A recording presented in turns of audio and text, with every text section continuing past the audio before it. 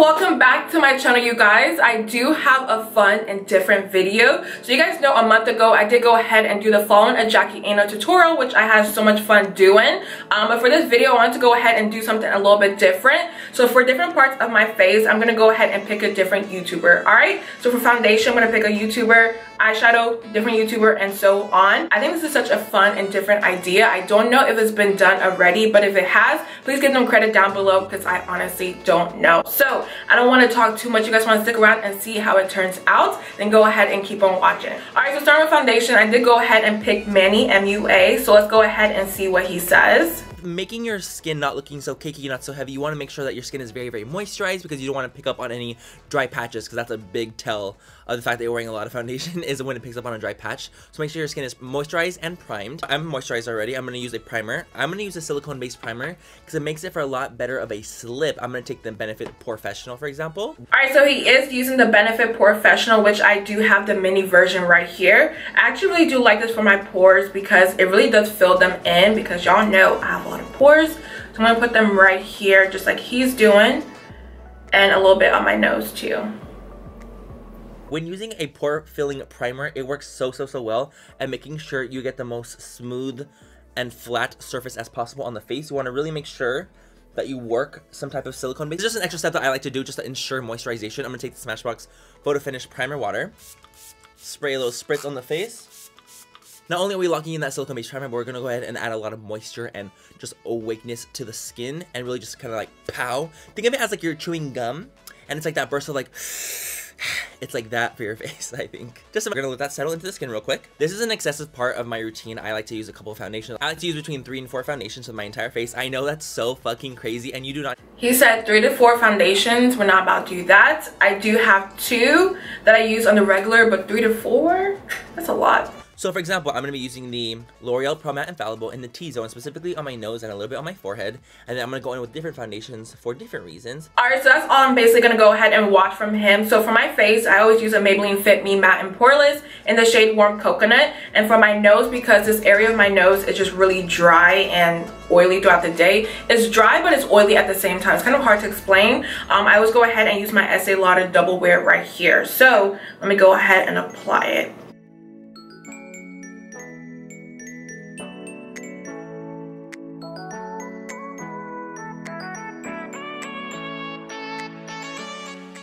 I'm gonna try to refrain from singing her song because y'all know Jackie. Y'all know I love Jackie, so let me see what she has to say. And if you don't know why I let my concealer dry before I blend it out and you're new here, and it's okay, there's a lot of things I do that most people don't do. I do this for more coverage, and it just, you know, once you go right in with the sponge, it kind of like waters it down and shears it out. When you want to really maximize that coverage, let it dry down a little bit. Okay, so for concealer, she does say if you go ahead and apply it on your face, let it dry down a little bit. So for today, I'm going to go ahead and use my Makeup Revolution Conceal and Define Concealer in the shade C13.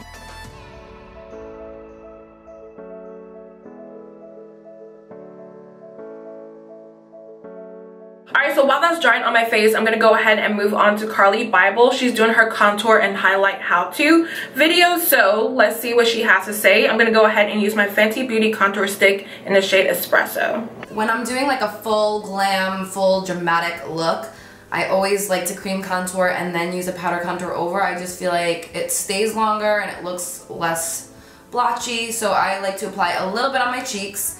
Again, with this product, it's super lightweight and pigmented, so a little bit really does go a long way. So I apply a little bit around my forehead.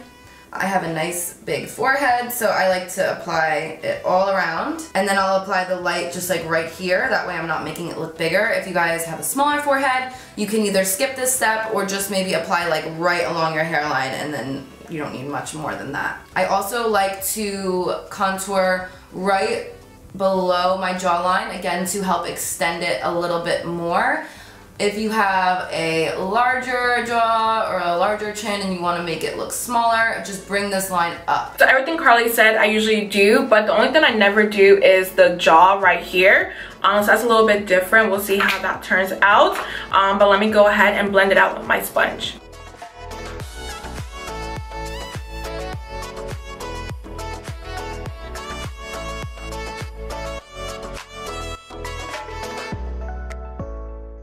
So let me go ahead and quickly blend the concealer out because I feel like it's drying up on me.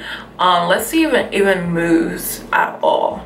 Yeah, it's still moving, so we're good. We're good. So I will definitely say it does give a lot of coverage, because honestly, whenever I go ahead and apply my concealer and blend it right away, it just completely disappears. But with this, I can definitely tell it's covering up my dark circles. Everything looks really good, so I do like this idea. Alright, so the skin is looking really good. I'm really happy about that. So for setting the under eyes, I went ahead and picked Alyssa Ashley. Her face always looks so good and so flawless, so I knew she would have the best tips for that part of the face. But let me see what she has to say. Before I go and work on setting, I like to make sure that any creasing under here, it's a little bit, but there's still some there. Because if you do not blend out those creasing before you set your under eye, you're setting creasing.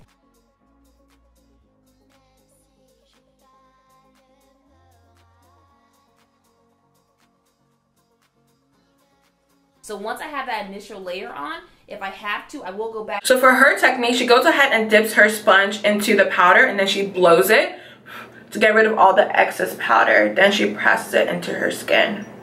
I like to push this powder into where my eye could potentially crease up to make sure that my whole under eye is nice and set and I will not have creasing issues.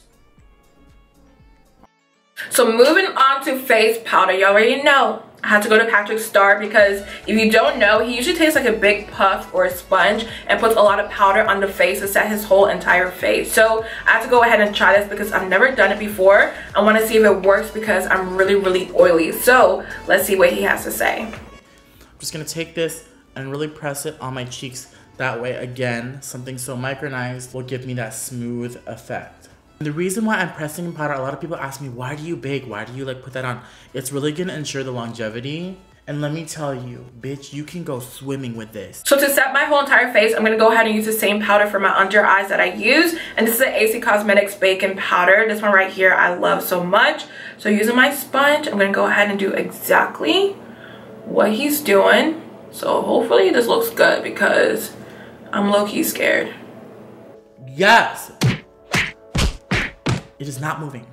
Alright, so now that I look like Casper, I'm going to go ahead and let it sit on my face for 10 minutes or so, and then I'll be right back. Alright, so let's go ahead and remove all this powder on the face. For my face, I'm going to go ahead and use a big fluffy brush, and for my under eyes, I'm using my e.l.f. blush brush.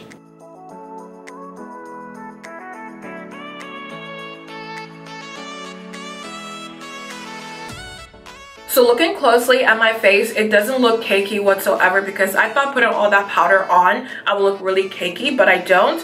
But moving on to bronzer, I didn't find anything for bronzer. I mean, just go ahead and put it on your face. So for today, I'm going to go ahead and use my NARS Gianna Contour Blush.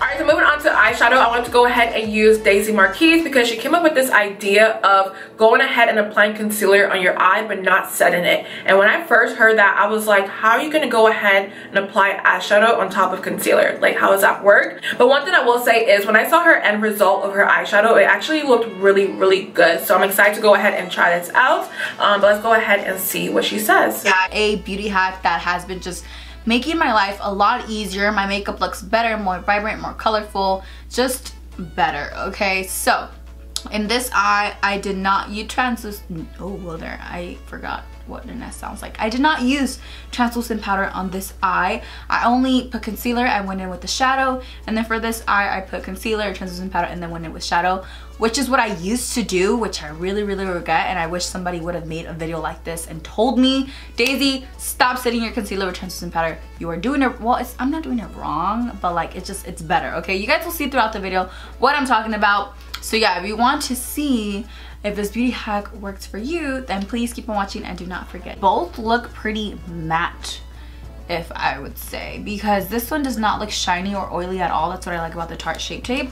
So I'm just going to pick up my 35B. But for the video, she did go ahead and use a Tarte Shape Tape concealer. Her concealer is a little bit lighter, so I feel like the colors will show up a little bit more. But for me, I don't know how it's going to work on my eyes because mine is a whole lot darker. But I'm using the shade Deep. So honestly, let's see. I'm just going to go ahead and apply it right on my eyes and just blend it out.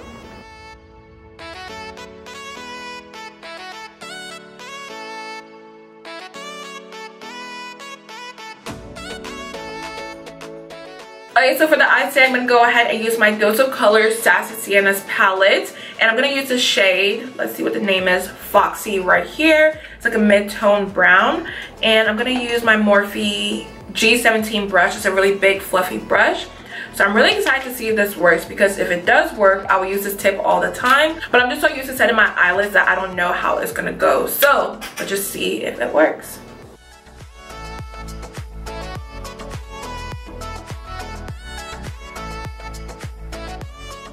So the color actually blended out really well, so far so good. But moving on to the Big Browns palette, I'm gonna take the shade Rock Bottom right here. Let me show y'all. This is what it looks like right here, like a dark brown. Dab a little bit of that on my brush and just put that in the outer corners of my eye.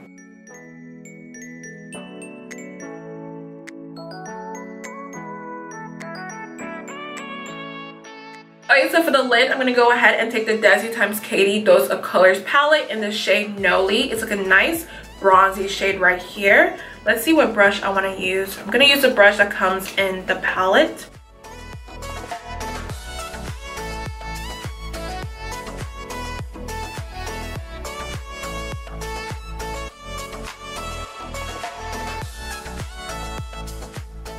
So because my eyes are watering right now because of my allergies, I'm not going to go ahead and apply false lashes, but I'm going to go ahead and apply my Maybelline Pumped Up Colossal Mascara. This is one of my favorite. So let me go ahead and apply that on my eyes.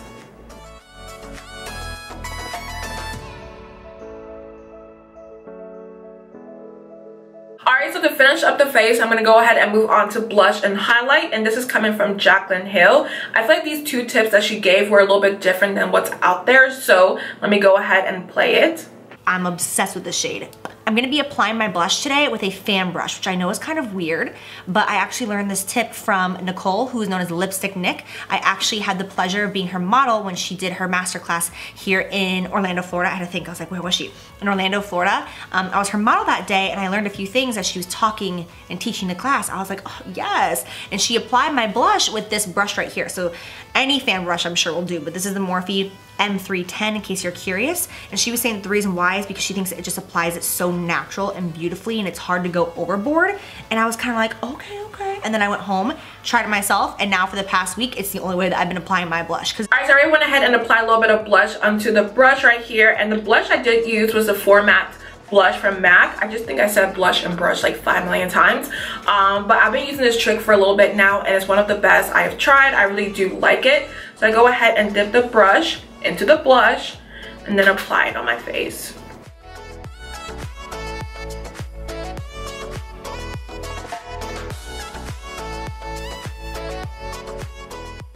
Okay, so let's go ahead and move on to highlighter and see what she has to say. I'm gonna go in with the NARS highlighting and bronzing palette right here. I'm gonna pick up the first 2 shades in the palette, using the same damp beauty sponge again.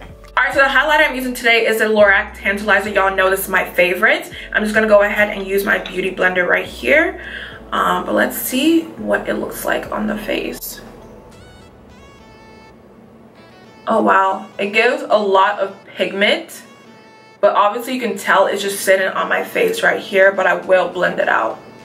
The highlight is gonna look like this sitting on the sponge, and then again, I always tap off a little bit of the excess so it doesn't go on too intense. And then I'm going to just dab that and pounce that into the skin.